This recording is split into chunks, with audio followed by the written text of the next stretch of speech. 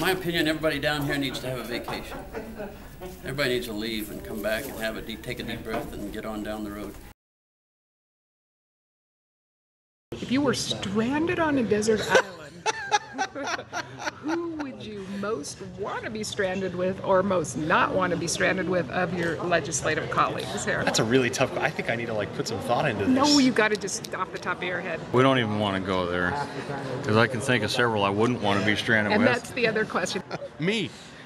How's that? I wouldn't want to be stranded on with myself. I do not recommend anybody from the legislature vacationing with anybody else from the legislature.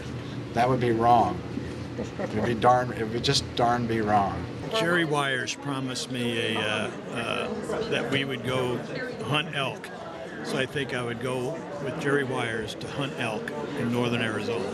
I'd probably say Jerry Wires. I'd most want to be stranded with Jerry Wires. That's what everyone says. Do they? Because he's the hunter-gatherer, and I really think that he would help me get some food and survive.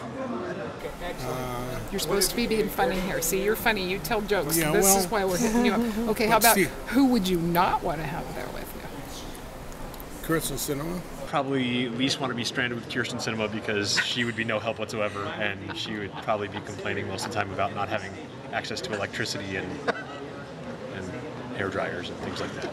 Because I couldn't handle that. That would just drive me nuts. One of us would die for a very short period of time. I even have my fishing shirt on today. My least favorite, I just would rather not say. There's someone very high on the list. This guy right here, this is the guy I'd want to be stranded with right here. Okay. And she'd probably only have one pair of shoes, which she couldn't wear the whole time, and so I'd probably spend most of my time having to make her another set of shoes so that she wouldn't have to wear the same pair of shoes every day.